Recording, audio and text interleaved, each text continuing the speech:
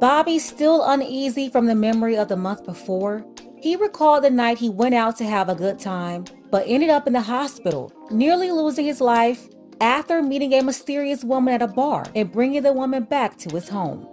Take a second to make sure that you're subscribed to the channel. Click the notification bell for all updates. Shout out to Fort Lauderdale, Florida, the whole Broward County, from Hollywood, Hollandale, Dania Beach, Pembroke, Miramar, all the way to Pompano, Sunrise, Plantation, Deerfield, Lauderhill, all of y'all. If y'all haven't heard about this story, I'm sure you've heard a similar story because somebody's always getting caught up like this. Set up in Broward County, Miami-Dade, some of the new people that migrate there, as well as a lot of people on vacation getting caught slipping by these hyenas on a hunt. But yeah, shout out to Broward. On June 10th, 2022, Bobby went out looking for a good time on a hot South Florida night, and he decided to go to the American Social Bar and Restaurant on Los Angeles Boulevard in Fort Lauderdale, Florida. And while at the bar, he ended up meeting a woman. They had a pleasant conversation, and the next thing you know, the two left around 1:30 a.m. and headed back to Bobby's apartment. Surveillance footage reviewed by detectives captured Bobby and the woman as they are seen entering the building where Bobby's unit is located, holding hands. Approximately 2 hours later, the woman was spotted leaving the building alone. According to police, the woman entered Bobby's residence and stole more than $52,000 worth of goods, including an iPhone 12 Pro, a Rolex, his wallet, and $1,000 in cash. Bobby claimed that he had no memory of that evening. He didn't even remember going back home. A toxicology report cited tranquilizers, GHB, that's a substance used in date rape, and other drugs in his system. Due to the amount of drugs found in him, doctors say he could have passed away. When Bobby woke up, he was basically paralyzed, he couldn't feel his legs, and he couldn't talk. So luckily, Bobby, he recovered from the incident, but while he was passed out, the woman helped herself to his valuables. He got jacked. Police say thousands of dollars worth of watches, cash, and other items were all missing from Bobby's apartment. Just back in April of 2022, a man went home with a woman that he met at a nightclub, and he woke up inside his luxurious Miami condo in the Edgewater area to find his $200,000 watch collection missing. And just like in Bobby's case, they walked into the house together around 1:30 a.m. All that woman had was a brown handbag, and in the middle of the night, she grabbed $200,000 worth of watches, threw them in her handbag, and rode off in her Toyota Camry. So yeah, that's another case of a woman being able to access a man living in an apartment where the rent is anywhere from $7,000 to $20,000 per month, and now she's going with the wind. Fortunately for those guys, they survived, but all of this is a learning lesson.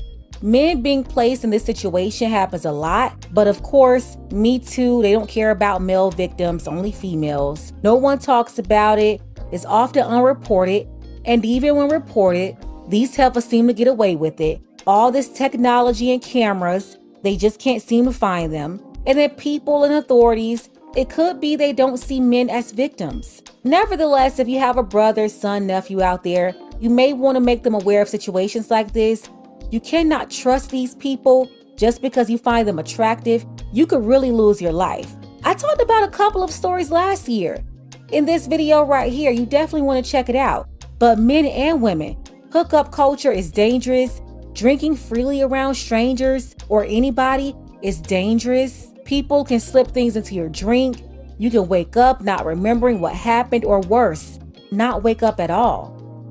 I legit don't remember coming back to my place. Allegedly, we walked back. I don't remember that. And next thing I know, I woke up in my apartment, almost paralyzed. Couldn't really feel my legs, couldn't talk. They said I should have been dead with the amount of drugs that were in me. Noticed my watch was missing, my phone was missing. I think at the bar, and I had purple stains all over my rug and couch.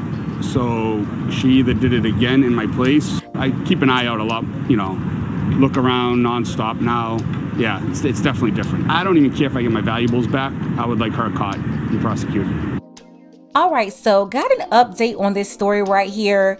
I've been waiting for weeks and weeks for some movement in this case, just wondering how hard could it really be to find this bimbo. And look what ended up happening. They found the woman who robbed Bobby. Yes, after over 2 months, police caught up with the woman he met at the bar back in June 22, and took her back to a spot. The woman was arrested and identified as 23-year-old Chloe Rainick. She is a resident of Charlotte, North Carolina, but they found her in Henderson, Nevada, driving on a suspended license. They also charged her with 1 count of grand theft for stealing over $50,000 in valuables from Bobby down in Fort Lauderdale, Florida. New at 5, a woman accused of stealing more than $50,000 in cash, phones, and designer watches from a man has been arrested across the country. Fort Lauderdale police say 23-year-old Chloe Rainick was found in Nevada. As you might remember, surveillance video released last month shows it here. Police say Rainick was with the man. They were walking into his apartment back in June. You see it there, a video later showing her leaving alone. Police originally arrested Rainick for driving with a suspended license. She was charged with theft here in South Florida. So here's my issue. This woman almost took his life, according to doctors who treated him. How is it that they only charged her with 1 count of grand theft? And then this young woman is roaming all over the place. They found her in Vegas. So she's scamming guys out in Florida, and she's possibly doing the same thing over there in Vegas too. We already know how it's going down in Sin City. She's taking advantage of thirsty guys, slipping stuff in their drinks, and then running off with whatever they have in their pockets. So something tells me that Bobby isn't the only man that she's done that to, and most men that's from Broward County and Miami-Dade, they already know what time it is. People like Chloe, they like to go after tourists or newcomers. Bobby is not originally from Broward County. He moved there. He's got a Boston accent. And side note, shout out to everybody watching from Boston, but you can really spot a Boston resident anywhere just by their accent. But yeah, Chloe, she's taking advantage of tourists, and I believe that's the reason why she was out in Vegas. Let's go ahead and get the conversation started below. Is the 1 count of grand theft enough? Or should they add more charges in this case? If so, what charges? And why won't this young woman go get a regular job instead of running around trying to scam men? Special thank you to my sister Keita G. I appreciate you for all of your support.